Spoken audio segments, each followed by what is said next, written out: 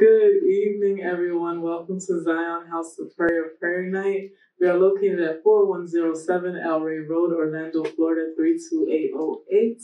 We have services on Tuesday at 7:30 p.m., Fridays at 8:30 p.m., and Sundays at 10 a.m.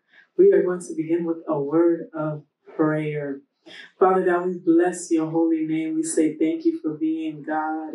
Thank you for sitting on your throne and being God alone. Hallelujah to your name, Jesus. We honor you. We bless you. We say thank you for the word tonight. Thank you for all those who will be watching on Zoom, all those on Facebook, God. Thank you that Orlando is for Jesus. Thank you, God, for a privilege, Lord God, this privilege to inquire of you, to pray to you, Lord God, knowing that our prayers do not fall on deaf ears, but you are a mighty God. You are sitting on your throne and you are God alone. Jesus, thank you for giving us authority. Thank you, Abba Father, for this day. Thank you, Lord God, for your mercies that are new every single morning. Thank you for carrying us this way, Father God. Thank you for every single soul that is watching, every single soul that is on their way here. We pray for traveling mercies, oh God. We bless you and we honor you. We just say thank you for being God. Thank you for your peace that surpasses all understanding. Thank you for your joy. Thank you for your strength, God. Thank you that you are our strength today, God. We honor you. We say thank you. We bless you, oh God. Thank you for the word tonight. Thank you for every single person that is going to touch this mic. Thank you, Lord God, for grace. Thank you for utterance. Thank you for your Holy Spirit. Holy Spirit, lead us tonight. You are welcome in this place, Lord God. You are King Jesus. You are Lord in this place, and we honor you. And we say thank you. Thank you, God. In Jesus' name, amen. So I'm reading from Luke 18:1-8. And it says, this is Jesus speaking to the disciples. And he spake a parable unto them to this end, that men ought always to pray and to not faint, saying there was in a city a judge, which feared not God, neither regarded man. And there was a widow in that city, and she came unto him, saying, avenge me of mine adversary. And he would not for a while. But afterward he said within himself, though I fear not God, nor regard man, yet because this widow troubleth me, I will avenge her, lest by her continual coming she will weary me. And the Lord said, hear what the unjust judge said. And shall not God avenge his own elect, which cry unto him day and night, though he bear long with them? I tell you that he will avenge them speedily. Nevertheless, when the Son of Man cometh, shall he find faith on the earth? Amen. So Jesus spake this parable so people would always pray and not faint, and to know that our prayers do not fall on deaf ears. And the unjust judge, because this woman just kept coming to him, was like, you know what, I'm tired of this lady coming to me. Let me just give her what she wants so she could leave me alone. But God being a just judge, God being a good God, a good Father, he avenges us speedily. And sometimes we think we want deliverance more than God wants it for us, but he actually wants it more than we want it for ourselves, if that makes sense. And I had a situation recently with my business. One of my cousins, one of my favorite cousins, he ordered, this is the first time he ever ordered something from me. And I had to ship it to him because he lives in Jacksonville. And I always ship things to people through a certain company.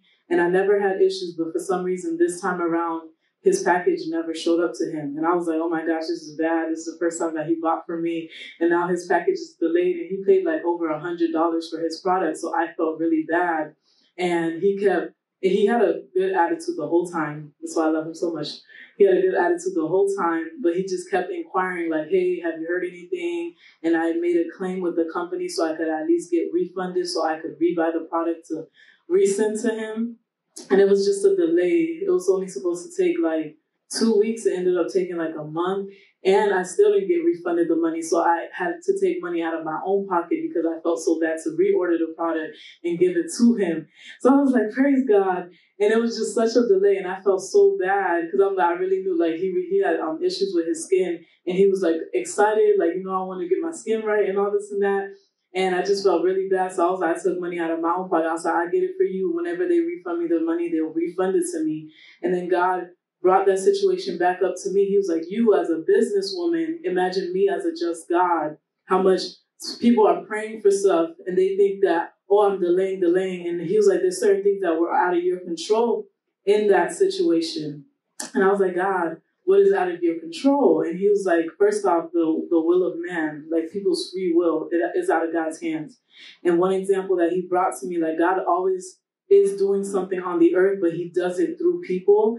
And one situation he brought up to my mind was Saul, King Saul. God wanted him to be king. God chose him to be king, but because of Saul's perception and twisted view and what he felt about himself, the process got delayed and God had to choose somebody else, which was David.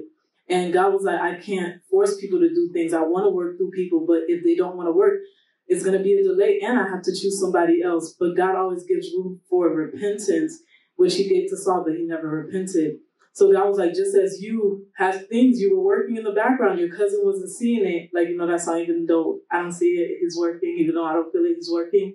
And he had the one thing I really liked about my cousin, he had a good attitude the whole time.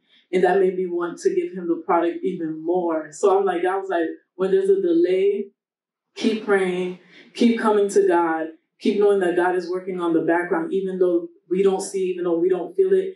There's certain things that happen that are out of our control, but we must be patient in the delay and know that God is working. And just as I took money out of my own pocket, God will provide. He said, I have provided. I noticed when he picked David to be king, he said, I provided for myself a king. So God was, I already have a plan A, B through Z.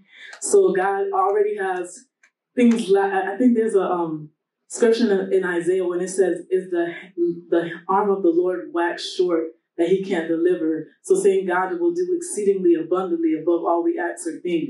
So I'm going to pray for those intercessors tonight, people that are praying, that have been praying for years for things to happen, and you feel like there's a delay.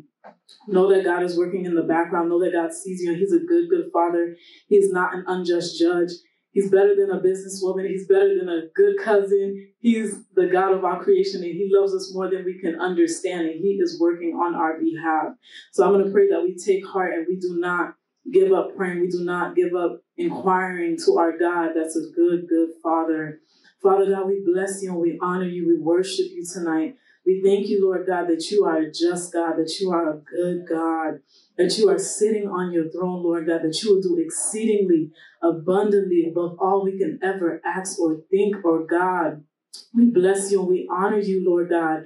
Your word says that no eye has seen, no ear has heard what you have prepared for those who love you, oh God.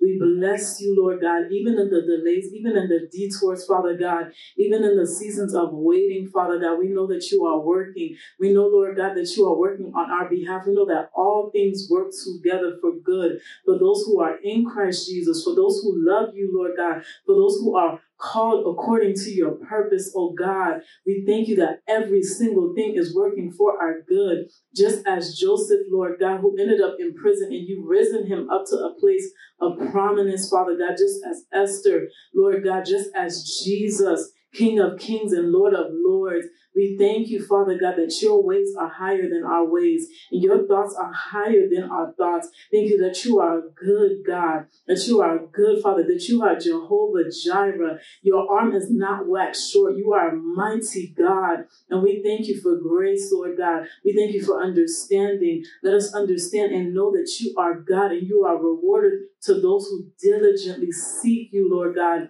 And no good thing will you withhold from them that walk uprightly, Lord God. We pray that this is an encouragement, Lord God, a reminder that we do not speak to a deaf God. We do not speak to a God that is not capable to do the impossible. We speak to the almighty creator of the universe, and we say thank you in advance, Father God. Thank you in advance, Lord Jesus. We honor you and we bless you. And we thank you for your word that is yea and amen. In Jesus' name, amen. Hallelujah. Thank you,